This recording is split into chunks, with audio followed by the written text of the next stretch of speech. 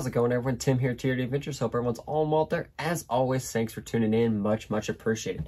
So, meaning to get some points videos and stuff going on. I do plan on still getting a video on just going over all the skill points. I think this might be just a little bit easier. So we're going to go over each of my trucks, class 1, 2, and 3, and how I came up with all of my points. So with our new rectangle rules, there were some changes on how all you can receive points, or better definitions on how to receive scale points and stuff like that. So if you aren't familiar, scale points are what we're going to do here. We're adding up everything from like transfer cases, bumpers, and stuff like that. All that is worth something when you put it all together. Now, you can have a maximum of -60 scale points in class 1. In both class 2 and class 3, you can have a maximum of -50 scale points. And those scale points, when you're all said and done, you tech your truck in. So class 1, you're at -60 scale points. Now, for each course run, half of those scale points will be counted towards each run. So each run, whatever your final score is, you're going to gain an additional half of your scale points. So, for example, you're at -60. So your scale points per course are going to be -30. You run a course and you finish with a score at par, at 0. You're right at 0 for your course score, counting penalties and everything, progress. So from that 0, then your scale points are going to be added to that. So 0 and -30 makes your total score now for that course -30. So that's pretty nice. Even though you ran everything right on the money, you're still going to end up negative because of your scale points. And I know a lot of people don't like scale points and stuff like that, but it is what it is. That's just the way it is. If you're running anything, any of the major events, anything SORRCA or SORRCA's related, whether it be rectangle rules or using previous 2022 SORRCA rules or SORRCA Lite, scale points exist in all of those. Mine first like something like more of a performance scale-oriented comp. And now scale points or scale items may be required, but those won't be counted towards your run. So a little rundown here on scale points. And again, I'll link the SORRCA rules down below. There is a scale point section, so you can go through here and look and read all the things. If you're looking at flatbeds or truggies or stuff like that, there are some specific rules you need to pay attention to, and thicknesses of materials and stuff like that to gain those points accordingly. So you cannot receive points for the same item multiple times under different categories. You cannot receive multiple points for duplicate items unless specified. All scale items are considered part of the rig as teched into the event. If any item falls off the rig while driving, it is now considered out of spec and must be repaired. Custom points are defined as anything scratch built in areas that define or allow custom points. Must have 3-dimensional body panels that cover the chassis, not flat panels that bolt in between visible tube work. Must resemble a known one-to-one body, and must be hand-formed and fabricated from metal or other rigid materials that meet the minimum specs. Absolutely no cutting and re-gluing of pre-molded Lexan or styrene interiors to gain additional custom points. So anything custom, it has to be custom. You can't take something, cut it apart, and put it back together and gain custom points. It's not custom. You broke something and fixed it. Custom is nothing was there and I made something. It applies for bodies, interiors, anything like that. And same thing, especially with bodies. No matter if it's like a pre-molded body, like this Hilux here, even though I cut the body in half and I put the body back together, I modified some stuff.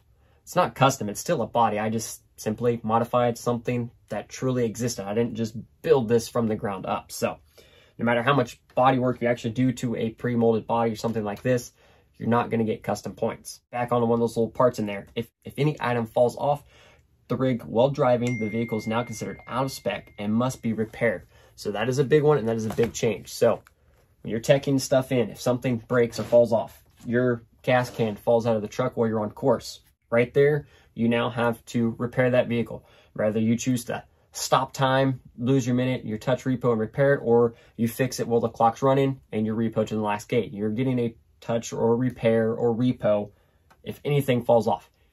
Even if you have extra things and it's not necessarily part of your tech sheet. So you had an extra gas can. It's not on your tech sheet because you didn't need the points, but you have an extra gas can on there. Take that extra gas can off. You're not getting awarded any extra for having extra stuff on there, so take off anything extra. And anything you do have attached, make sure it is secured properly. Bolt it down, weld it on, shoe glue, whatever, Gorilla Glue. Make sure stuff does not come off of your truck. Make sure nothing breaks off of your truck. It's a terrible way to take a 10-point penalties if you take a tumble and your gas can rolls off the back and you're stopped, you're done there. I do believe, I think there has been a question asked about like if your winch line breaks in the middle. I believe that is going to be the same thing. So definitely double check your winch line before bends. Make sure there's no frays, make sure there's no cuts, make sure you have a good, strong, sturdy winch line that's not going to snap. Class 1, let's get started on how I got my points. So first chunk towards my -60 is going to be from hard body. I am gaining -12 points for a full hard body here. This is just simply RC 4-wheel drive Hilux body with some slight modifications, but it is nonetheless a full hard body. Now, hard body rules have changed significantly since the previous rules. Now, before, full hard body like this, you got your -12. It didn't matter. Full hard body, you got -12 points. If you only had a cab, you only got half that, -6. Now, hard body is broke down into sections. Front rectangle, center rectangle, rear rectangle. You can gain -4 for each of those sections or -5 if it's custom. So you can have hard body front, hard body middle, no hard body rear. You know, any order of that configuration. Now, the big thing here, and there's been a lot of debate, lots of questions, lots of posts on this next part, and I've iterated this rule in every single time we've done the SORRCA videos previously. For hard body points, the body in each section must fill the rectangle when viewed from above. Bodies with inset grills or other oddities where the body does not fill the rectangle between the fenders can be covered by the bumper, winch plate, or vanity plate in order to fill the void. This rule is really going to be crucial for Class 1. Class 2 and 3 is different just based on the rectangle parameters and how, you know, the rectangle, your body rectangle, Class 1, then Class 2, and then Class 3. It gets narrower in, so that changes things. But Class 1, you have a full rectangle. Your body has to at least meet the leading edge of the front tire and meet the trailing edge of the rear tire. So that area, that is your body rectangle.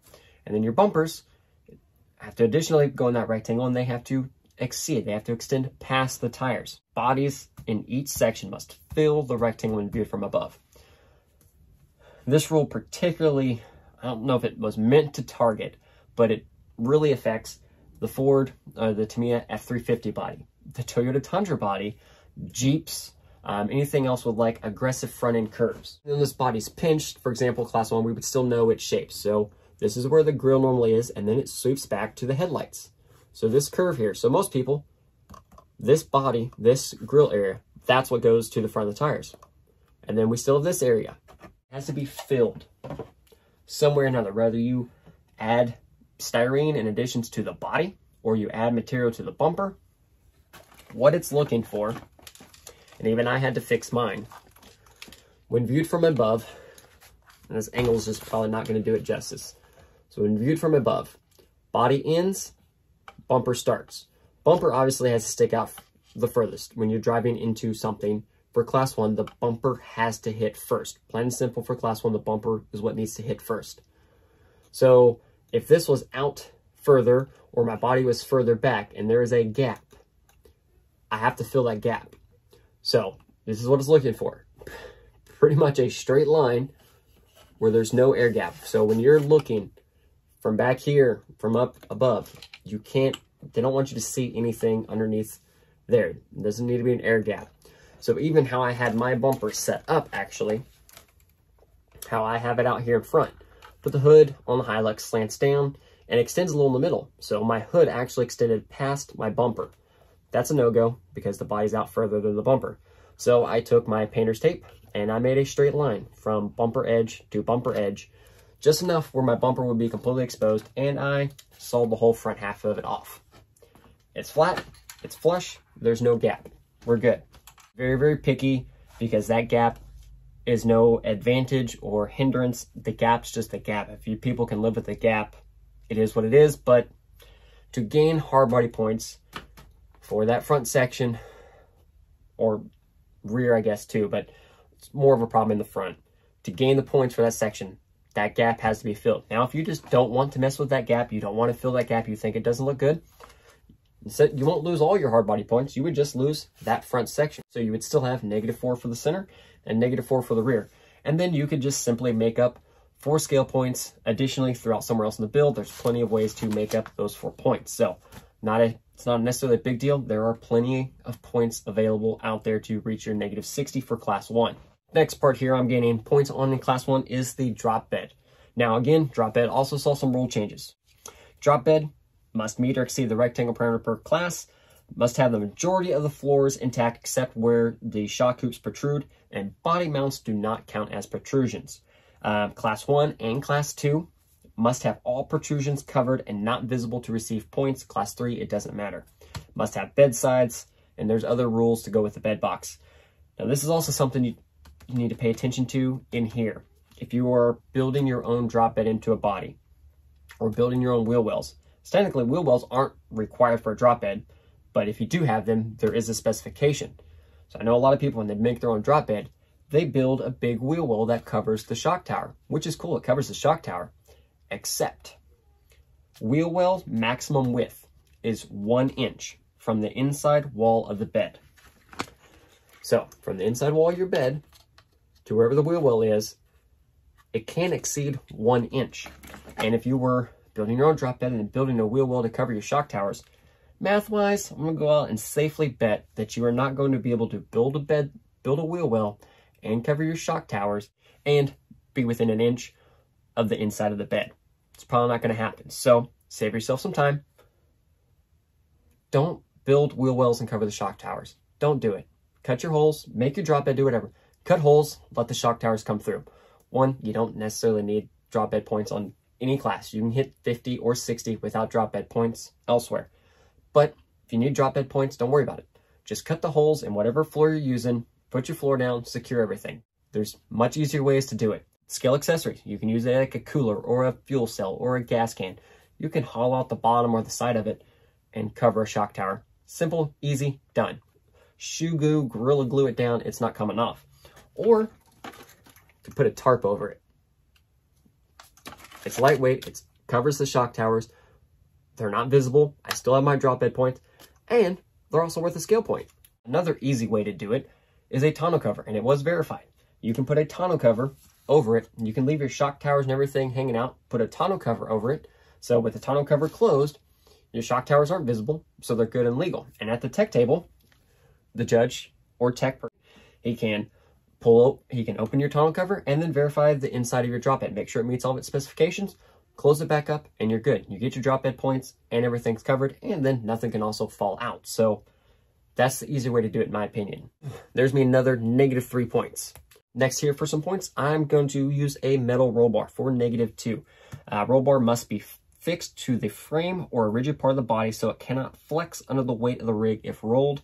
Height must be at least 3.2 millimeters of the cab, and the width must be within 1/4 inch of the interior bedside. And then the minimum thickness for any like tubes, sliders, is 1/8 inch. So I am just using 1/8 inch rod there, make a roll bar within my 1/8 inch of the roof line and within my 1/4 inch of the bedside.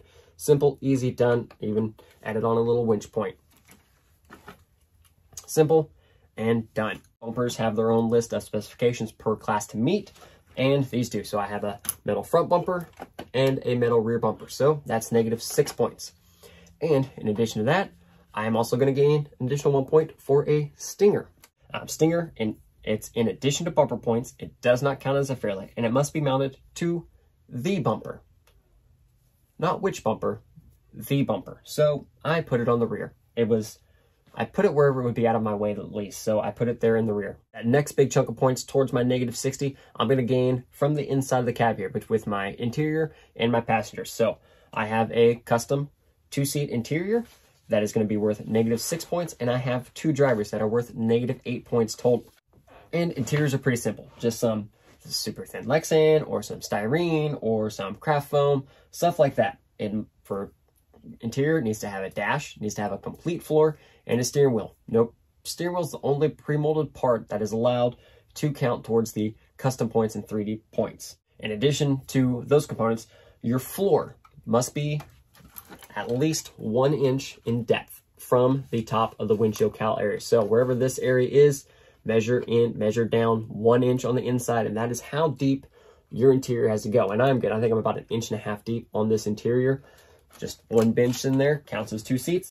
And everyone's new favorite drivers, the Halloween skeleton ornaments. They're 6 inches tall. They weigh 7 grams. So for 14 grams total, it's -8 points. So that's probably the easiest and lightest scale points throughout this whole thing right there. between a simple foam interior and some skeletons, that was 14 scale points, just like that. So again, the points are there and they're easy to get. Moving on down the next little big chunk here for my scale points, I'm going to gain -5 points for a chassis mounted servo setup, and then I'm going to gain -4 points for a transfer case setup. And chassis mounted servo is simply a chassis mounted servo setup, -5 points, and then a transfer case setup here. Divided by the shaft, it is a transfer case and a forward motor mount. Lots of options out there, and if you don't want a setup with a third, with a prop shaft, you don't want anything split like that, there are transmissions out there that do get you transfer case points, and they're one unit, like the Team Grotchak T210 transmission, the Exo Alpinus transmission, the Vanquish VFD transmission. They all are included, single unit, and they do all receive transfer case points. So there are options out there other than something like that to gain your points. And then to make the last run towards my -60 scale points, we're going to go down to the scale accessories. And again, this saw another change as well. Previously, scale accessories were divided into functional scale accessories and non-functional scale accessories for, I think, what is it? 6 and 8. So for a total of -14. So again, scale items, still -14 total, but it doesn't matter. You could have 14 functional items, you could have 14 non-functional items. As long as you can equal 14 total, it is okay.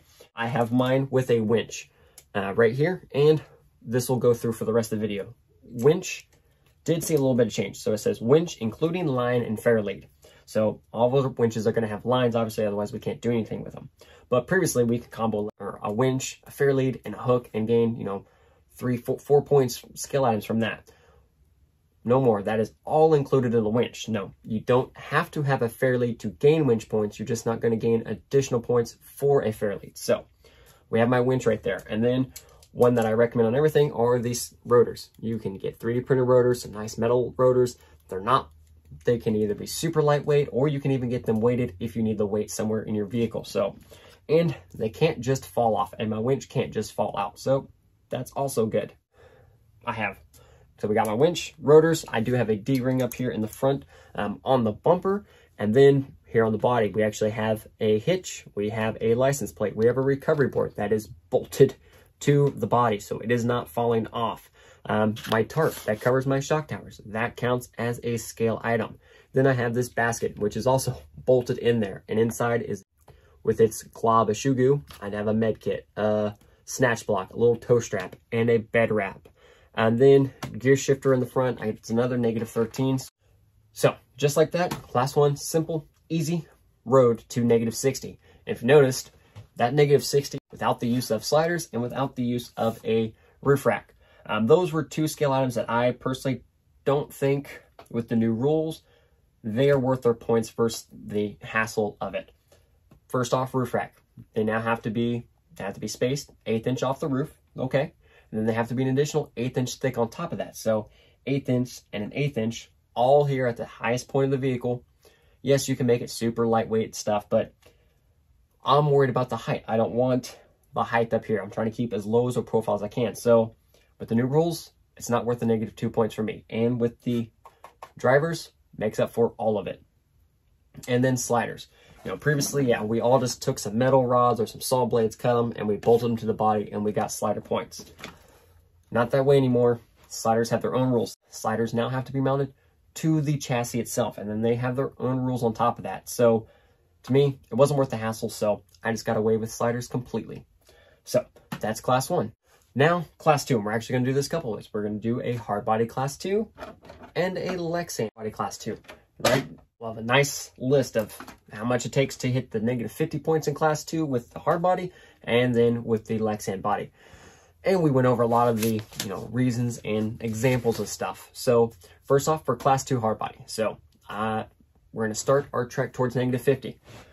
Start with -12 points for hard body. Front, center, and rear rectangles, -12 points. Next, we're going to go inner fenders. We have inner fenders front and rear on the class 2 here. So that is -1 for front and -1 for rear. So there's -2 points. Next little bit here, we're going to gain points with a metal roll bar again. So -2 points for the metal roll bar within its roof line and within its distance of the inside of the bed. So there's another -2 points. Next up, bumpers. So we're going to gain -3 points for the front metal bumper and -3 points for the rear metal bumper. And then we're going to gain an additional -1 for the stinger here I have in the front. The next big chunk of points will be a custom 2-seat interior. So there's -6 points for that. And then additional -8 points for my trusty skeletons inside there. We will have a chassis mounted servo, and then we will have a transfer case. And this is the XO Alpinus transmission, which does count as a transfer case. And you can see it is much smaller, all in one unit. So right there, -5 for the chassis mounted servo and -4 for the transfer case. So just those components before headed into the big section of like scale accessories, that puts me at 46 points. So I only need 4 scale accessories to hit my 50. So we have our winch for 1, we have rotors for 2, we have a license plate right there, and then I have just a bedroll on the inside. So only 4 items with a hard body. That was -50 points. Simple, easy, only needed 4 scale accessories. And again, that 50 points. So that was without sliders, without a roof rack, and no drop bed. Not worried, I don't even have drop bed points in class 2, rather be hard body or Lexan. So instead, points are there and it's easy to hit the points. Like, you know, sliders, roof rack, and drop bed, they were given last year. Like, they were almost on everything because they were easy to get. With the new rules, kind of a hassle. So we're ditching those. I have pointed out Lexan trucks before, but Brett at Brazen helped me out quite a bit in class 2 this year on getting the Lexan pointed out, I think, more efficiently than I had previously. So let's take a stab at that. Now, 50 points for the Lexan. And we're going to start off, you know, a lot of it's going to be similar, but right off the bat, we have a 12-point chunk to make up for with just changing from the hard body to the Lexan body. So how are we making up that difference and what's staying the same? For the Lexan here, again, I still have inner fenders, front and rear. So there's me 2 points. On the Lexan body, I went ahead and made a metal roll bar. So there's -2 points. Again, that is back. Now to start making up some of the points, I did an interior cage. And you can see part of it along there and the roof. We have our down bars in front and behind each row, and we do have crossbars and everything here along the top. And so just some very thin 1/8" tubing, brass or aluminum. You can braze it or weld it together. Very lightweight, it's tube, and it's inside the body. So it's going to have extra support from the body as well. So that right there, that simple, lightweight little interior cage, that's going to make up -3 points right there. And then down again, -3 points for front bumper, -3 points for rear bumper, and -1 for a stinger. Next big chunk for the Lexan, full 2-seat interior, and my 2 skeletons. So -6 points for my interior and -8 points for my drivers. Now, if you are using a Lexan interior that has more than 1 row of seats, that is another way to make up some points. So as you get an additional point for the rows of seats too. So if you have a 2-seat or a 3-seat, you can gain an additional 1 or 2 points for that full custom interior. So it's definitely possible with the Lexan and Lexan bodies out there. And still, chassis mounted servo and transfer case. So moving on down to scale accessories. You can have 14 scale accessories, and you know, we had a good chunk of points to make up for. We've already made up 3 of the points with the interior cage towards our 12. So now we're going to make up the rest of it with our accessories. Now again, winch, rotors. We do have a hitch in this bed. I do have exhaust that comes through here in the front. I do also have a license plate. We have a D-ring back here on a shock tower, a sand ladder that is bolted down. I even have a scale winch stick that is in there chilling. And then on the inside, because this whole body is, all the windows and everything are there, what I chose to do, since I was using more scale items than I like normally would, I put them all on the inside and attached them inside. So inside we have baskets, ammo boxes, tow straps, med kits, snatch blocks, magazine, gear shifters, stuff like that. So we end up using 13 scale items. So -50, just like that. So even with a Lexan body, it was relatively easy to hit 50 points. And 50 points on a Lexan without the use of sliders, roof rack, or a drop bed. Just like that, 50 points, both a hard body or a Lexan body for class 2. Now, moving on down to class 3. Again, maximum skill points for the class is 50, same as class 2. And points-wise, it's going to be very similar to like I said on my class 2. In the addition that I'm losing the chassis mount servo points for class 3. Axle mount servo all the way around, front and rear here on the class 3. Go ahead and take a stab at it. So first, -12 points for hard body. Front, center, and rear, everything meets its specifications, and we're good. Everything there, full hard body, 12 points. You're gonna gain another 2 points there for the metal roll bar, again, within its height of the roof and within the bed sides there. We're gonna get -3 points for the metal front bumper and -3 points for the rear bumper. And then one more, -1 point for the stinger here in the front. Next up here, full interior. And like I mentioned about more rows, more points. So with the Tundra, I'm able to do a second row of seats. So I have a custom 4-seat interior, so that's worth -7. And again, my trusty skeletons there for -8 points. 2 full figures, both passenger and driver, good to go. Up there, transfer case. I am going to gain transfer case points because we are also using the Exo Alpinus transmission here in the Class 3. Again, it's small, it's compact, it's lightweight, and it gains the transfer case points. So definitely a solid option there. And then everything else we're going to gain through scale accessories. We got winch, rotors, D-ring, sand ladder, fuel cell, tow rope, license plate.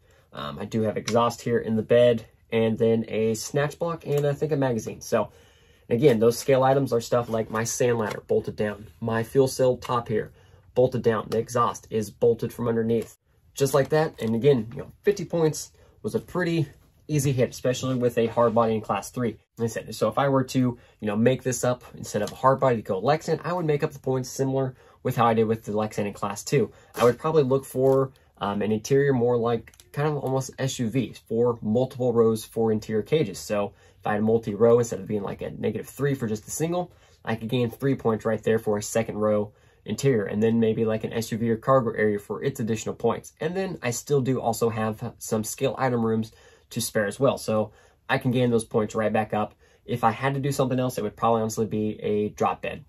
That would just probably be the easiest with a Lexan, because it's easy to cut out the Lexan and just raise everything up and put in more Lexan and call it good. And with Class 3 as well, because you don't have to worry about shock hoops or anything like that for Class 3. Your shock hoops can come through in Class 3 and you can still gain drop bed points. So not a big deal.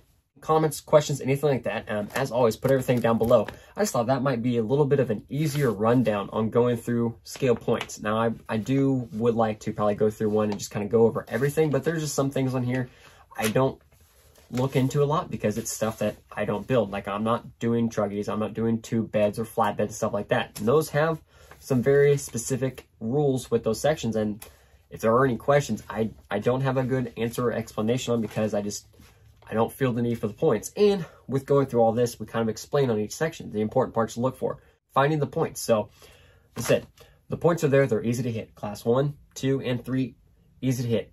Class 2 and 3, Lexan or hard body, it's still easily doable without doing other things that might be more complicated, like sliders and stuff like that. So again, I hope you did enjoy the video. If you did, hit that like button, subscribe to the channel if you haven't already, and that'll wrap this one up. Again, any comments, questions, anything like that, as always, put them down below. Do my best to get everything answered. So in the meantime, everyone, have a great one. Crawl on.